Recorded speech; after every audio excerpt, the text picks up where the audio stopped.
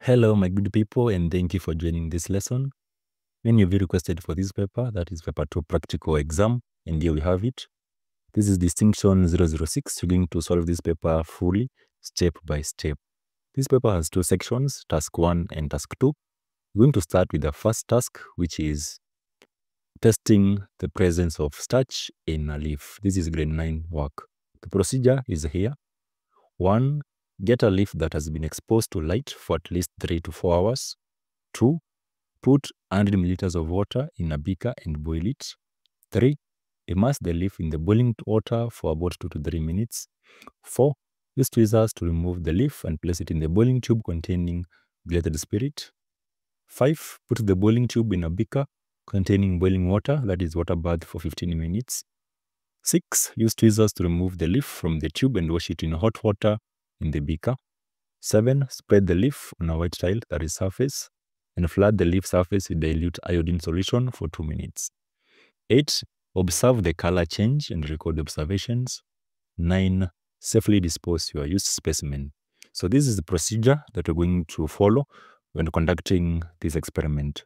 But for the purpose of this video, I'm only going to guide you on how to answer the questions. So we're going to start with the first question. It is asking, what were the observation made? 2 marks. So because this leaf has been exposed to light for at least 3 to 4 hours, so when you test using iodine solution, we're going to see that the leaf is going to turn blue-black, indicating the presence of starch. The reason is because this leaf was exposed to light, and you know that light is a condition necessary for photosynthesis, and therefore the leaf will turn blue-black. Part B. Why was the leaf boiled for 3 minutes? You can see here from step number 3, you boil the leaf for about 2 to 3 minutes. So the reason for boiling, this is a very common question even in section A. The reason for boiling is to kill the leaf cells and stop any chemical reactions that may be taking place in the leaf. So that is the reason for boiling, to kill the leaf cells and stop any chemical reaction. They get those 2 marks. Part C. Why was the leaf boiled in diluted spirit? That is step 4. You can see here you insert the boiling tube containing diluted spirit. So the reason for boiling in diluted spirit, we know that, is to discolor the leaf by removing the chlorophyll. So we remove the chlorophyll, that is the function of diluted spirit. So it is to discolor the leaf by removing the chlorophyll. They get those 2 marks. Part D. What is the importance of immersing the leaf in hot water after removing it from the diluted spirit? So you can see here, this is step number 6. So insert it in hot water. What is the reason? The reason is to soften the leaf. So we insert it in order to soften it, and we get those 2 marks. Part E. Why is diluted spirit boiled in a water bath? You can see here you're going to use a water bath. Why are we using a water bath? You know that diluted spirit is highly flammable. It can cause fire. So that is the reason why we use a water bath. So instead of boiling it directly, we use a water bath. So we're going to say, because diluted spirit is highly flammable, it can cause fire, hence we use a water bath. And we get those 2 marks. Part F.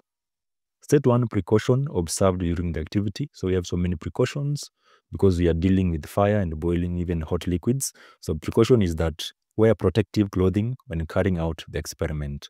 So always ensure that you wear protective clothing. So we get 1 mark. Part G. Name 3 conditions necessary for photosynthesis. So I'm going to teach you this. If you are very conversant in my videos, I've taught you this in mnemonic severally. So when cows see green plants, when cows see green plants like grass, they go there to eat. So I'm going to say cows go.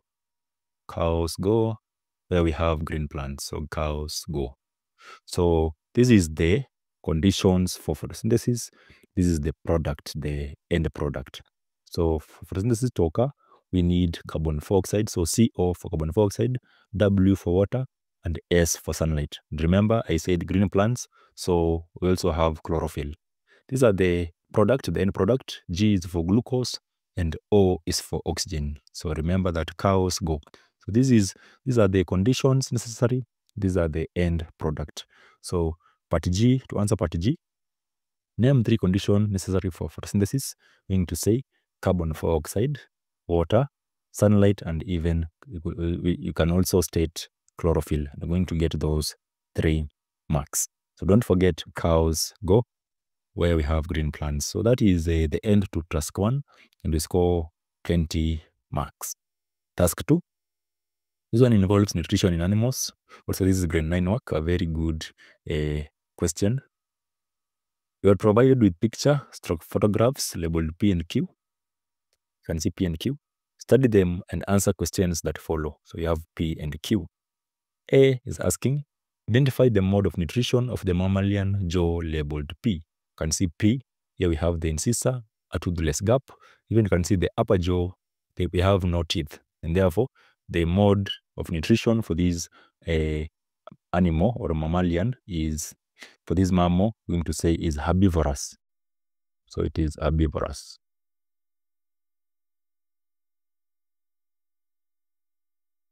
Herbivorous. What about Q? This is a jaw of a human being. And therefore, you know that the mode of nutrition is omnivorous. I'm going to say omnivorous. We're going to score those 2 marks. So those are the mode of nutrition. Part B, state the difference between the teeth labeled J and L in jaw P. So you can see J is the incisor, and L, this is the molar. So what are the differences? You can give the differences in terms of maybe the function or even their structure. So we're going to start with their function. I'm going to say incisor, the J is used for cutting food, while L is used for grinding and crushing food. That is true. What about their structure? We're going to say that J has 1 root. Yes, that is true. Scissors have one root, while L have 3 or more roots. So that is another difference, and I'm going to score those 2 marks. Part C, name the toothless gap labeled K in jaw P. Here we have the toothless gap. You can see here we have a toothless gap. So the name, this is diastema. You know that it is called diastema. So it is called diastema. So we get 1 mark. What is the function? That is the next question. It is asking, state 1 function of the gap labeled K in jaw P. The function of the toothless gap, which we are calling diastema. 1 mark. So the function is to provide space for the tongue to manipulate vegetation in such a way that the material being chewed is kept away from the one which is freshly gathered.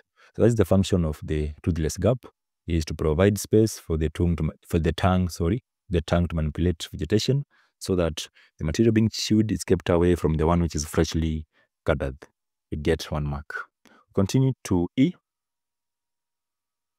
Give 2 examples of mammals with jaw labeled P. So P, this is for herbivorous. So examples of mammals, I'm going to give you 1. Then tell us in the comment section which other mammal do you know. So I'm going to give 1. A very common example is for cows. Cows is a mammal with the jaw labeled P. Which other one do you know? Let us know in the comment section. Thank you so much for responses. I really appreciate. Let us continue to F. Distinguish between homodont and heterodont, giving an example in each case. So 3 marks. So this is also grade 9 work.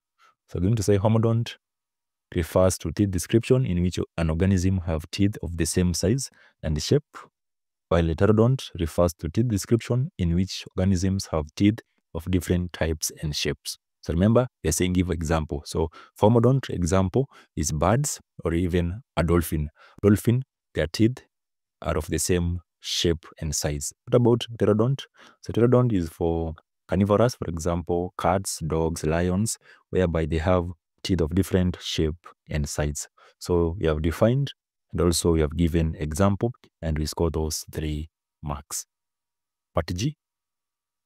State 3 ways how the mammal with the jaw labeled Q are adapted to their feeding habits. So remember, Q is for omnivorous. So how are omnivorous adapted to their feeding habits? We're going to talk about their teeth, their structure, and their function. So we get those 3 marks. So we're going to say they have incisors. How are incisors adapted? So incisors are sharp and chisel shaped for cutting and biting. That is true. You can look at your incisor and see it is chisel shaped. What about canine? Canine is pointed and strong for tearing flesh. That is true. Premolars and molars, they have broad with ridges. They are broad with ridges for grinding both plant material and meat. And also another one is their jaws are able to move both up and down for biting and side to side for grinding. That is true for our jaws. They can move up and down for biting, but also side to side for grinding when grinding food. So we get those 3 marks. Finally, the last question is differentiate the following types of teeth: canine and incisor, 2 marks. So we can give also difference in terms of their function and even their structure. So canines are used for tearing flesh, while incisors are used for cutting food. Get 1 mark. Another difference is canines are conical shaped, while incisors are chisel shaped. So those are the main differences between canine and incisor. So that is the end of this paper. You can see that is the end. Thank you for watching. Don't forget to like and subscribe, and also tell us which paper you want us to do next, and I will do it. See you in the next video. Best wishes.